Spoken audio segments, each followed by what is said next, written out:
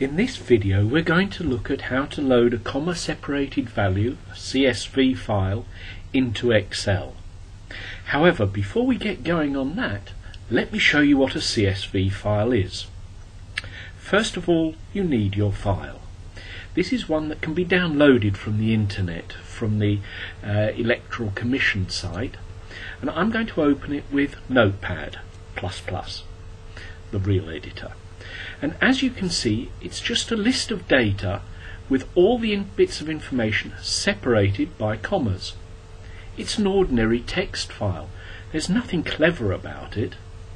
But this format allows spreadsheets of all kinds to use the same data. Now, you lose the formatting if you save it as a CSV file, but if you need to save the data, you've still got it. So, opening a CSV file, well, that's difficult. All you do is double click on it, and that will open whichever spreadsheet program you have and load that data in. This is how it appears here. Now you'll notice the data is totally unformatted. It's come in just as it did from the original CSV file. What we're going to do now is to save this as an Excel spreadsheet. To do that, we go to the menu button, Save As, and Excel Workbook.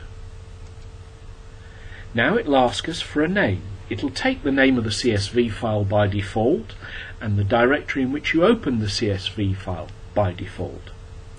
And that's where I'm going to save it. So I'm going to save, and now I've got this as an Excel file. Any changes that I make to this file now will be saved as a spreadsheet rather than just as text.